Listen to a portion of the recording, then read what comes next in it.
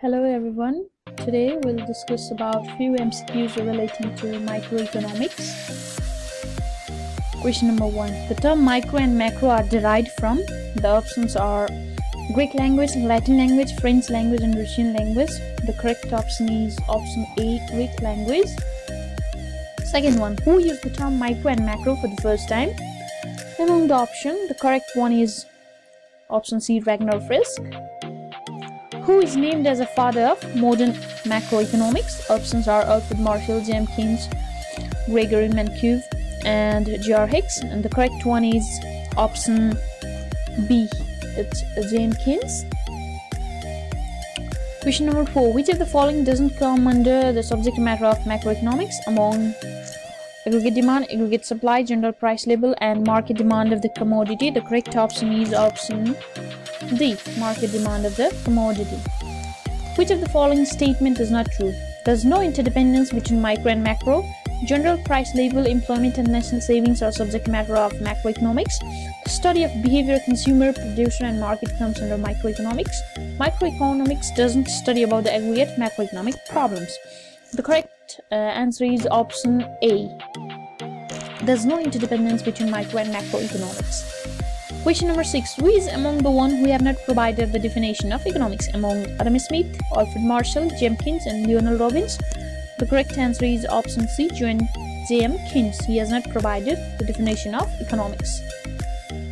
Question number 7. Which of the following statement is true? Adam Smith defined economics as a science of wealth. Marshall defined economics as a material welfare. Robinson defined economics as a science of scarcity. And the correct option is option D. All of them defined economics. Match the following. Writer's name are given and the books list are given here. Which of the following is true? So the correct option is option A. 3A, B1, C, D, D2. That means Adam Smith has written Wealth of Nation, Alfred Marshall, Principle of Economics, Lionel Robbins, Asian Nature, Significance of Economic Science, and James Keynes, The General Theory of Employment, Interest, and Money. Question number 9. Dates are given, books list are given. So which of the following is true?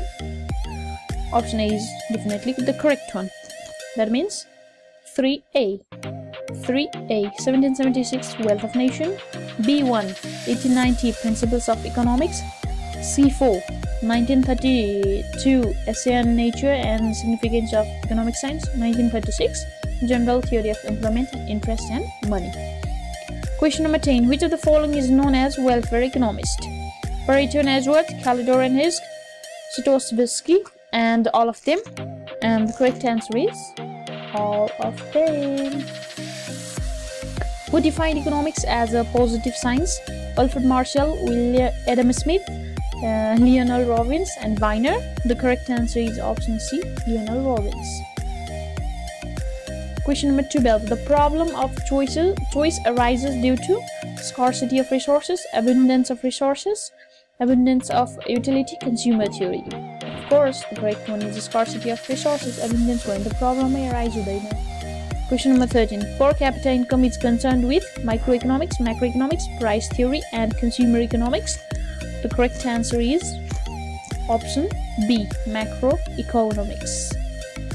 Question number 14. Another name for microeconomics is price theory, demand and supply theory, market theory, and equilibrium theory. The correct one is option A, price theory. Question number 15. Which of the following is the subject matter of microeconomics? Income and employment, international trade, inflation and interest rate? None of the above. The correct answer is D, none of the above. Microeconomics focuses on issues such as economic growth, inflation and unemployment, the working of the whole economy, factor that affects aggregate demand for goods and services, the behavior of individual and organization towards scarce resources. The correct option is option D,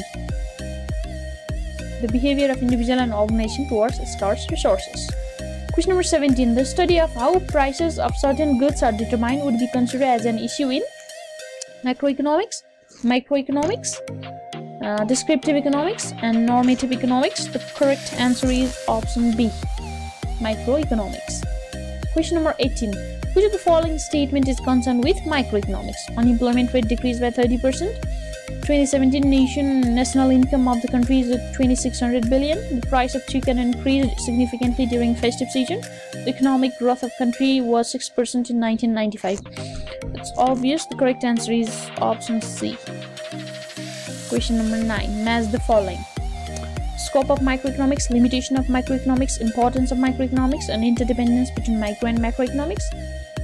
And provides data for aggregate variables, optimal production decision, assumptions of ceteris paribus, and theory of product pricing.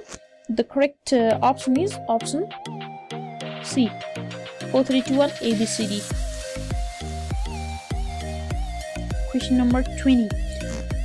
We cannot have all things we want. The resources available to satisfy our wants are at any time limited in supply. The above statement reflects the concept of opportunity cost, choice, scarcity, and unemployment. The correct answer is scarcity. Economic behavior such as choice is the result of human need, human greed, scarcity, poverty, private ownership of resources. The correct answer is option B, scarcity. Which of the following cannot be considered as a basic economic problem? What to produce, why to produce, how much to produce, and for whom to produce? The correct option is option B, why to produce. Question number 23. Scarcity and choices are the central economic problem. Reason. All goods are scarce and related to people's desire for them. So both assertions and reasons are true. Both assertion and reason are true, but reason is not correct explanation of assertion. Assertion is true, but reason is false. Assertion is false, but reason is true. So what do you think? Which one is right? Please comment it in the comment box.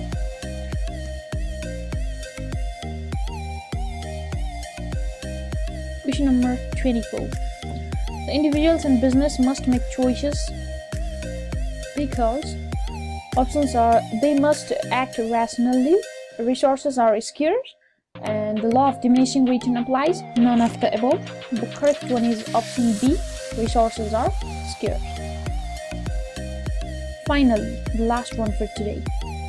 If a consumer is acting rationally, we mean that he saves a portion of his monthly income rather than spend it all.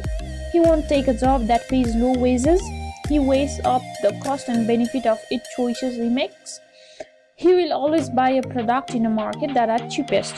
The correct one is option C. He weighs up the cost and benefit of each choice he makes. That's all for today. So friend, before ending today's video, as यो हाम्रो video हेरिरहनु भएको सबै साथीहरुलाई I would like to suggest few things.